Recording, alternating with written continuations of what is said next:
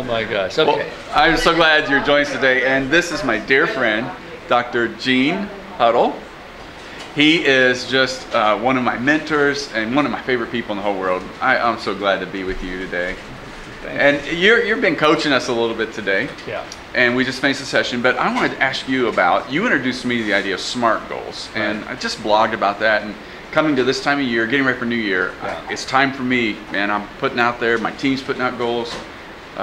What is a SMART goal? Okay. And do we need goals? Yeah. Why is it important? So yeah, like they say, if you don't know where you're going, any road will get you there. So yeah, we need goals. And for most of us, you know, we sometimes set goals, maybe New Year's resolutions, we call them sometimes, but they don't often turn out to be goals that are actually met. And so then we start talking about, well, what then is an effective, successful goal? And so we use the acronym SMART to describe the characteristics of a really good, powerful goal. And it's kind of simple, but it's really useful. It makes it more memorable. It does. Yeah.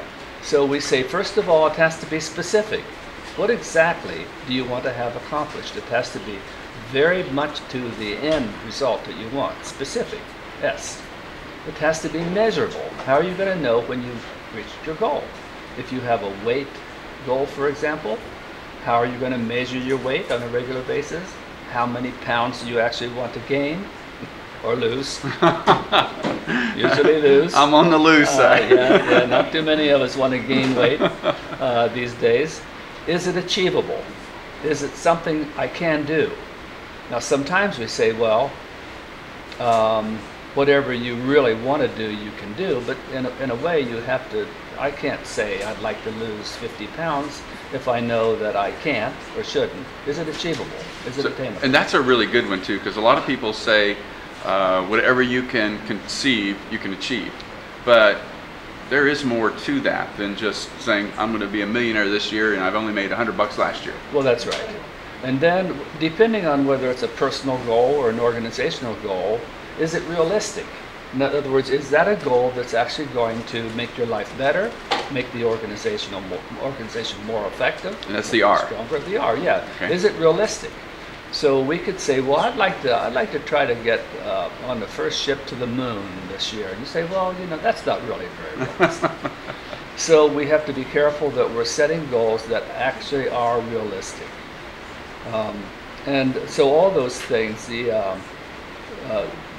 and then we need the T. What's the T? The T is time-based.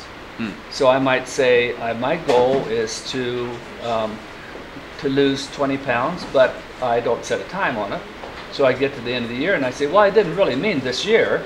I meant sometime. And so it's usually time-based. So when is it going to be? Like John F. Kennedy said, when he set the goal of going to the moon, he said by the end of the decade, we'd like to go to the moon. Well, in fact, we did go to the moon by the end of the decade.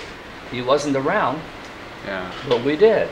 And so when you look at great examples of SMART goals, you can see why we say, if you're going to set a goal, then have some of these characteristics that are mentioned in the SMART. They better be there. So I'm blogging a little bit about goal setting coming into the new year. For people personally, we need to do it corporately as well. Gene, how many goals do you think somebody should set? Because I see people sometimes setting 20 goals who've never set a goal. Yes. And sometimes they're not doing enough goals. What would be a good balance? For me, 2 or 3 goals are actually the most that I would want to try to take on, because I recognize that when I set a goal, it's going to take a lot of energy over and above my daily life and what I already have to do in life. So setting a goal and realizing it means that I have to go the extra mile with my energy and effort. Now, if I have a number of goals that I'm working on, then the chances of my reaching all those goals, given the amount of energy I have, it's reduced. So for me, better to set 2 or 3 goals and reach those, and then set some others later.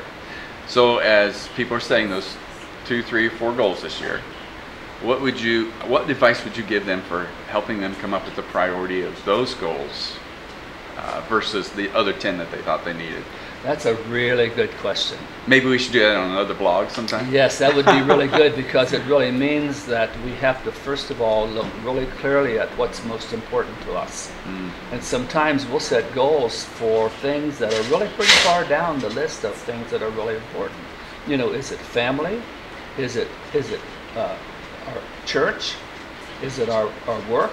Is it personal, physical? I mean, all these issues have to come to play in the question of, well, given the things that are most important to me, am I setting goals around those things? Do you want to share with us maybe one of your goals this year? Well, I haven't really decided on those. Okay, well, you still have a few weeks left getting to 2015. That's right. But I think this is a good time of the year to do that. It is. Because we can reflect on the year past. It helps us to remember that we're not here forever and that we need to redeem the time. I mean, God wants us to redeem our time, and He wants us to be smart. He wants us to be focused. And so for all those reasons, it's a great time of the year to be setting goals. It's great, and I know you're going to help me do mine even. You walked me through that in accountability. Thank you so much. You're quite And we welcome. want to help other leaders, too, to do that with their organizations. That's so important. God bless you, Gene. Thanks for being a part of my life and coaching and mentoring. I love you, man. It's a joy. All right. God bless you guys.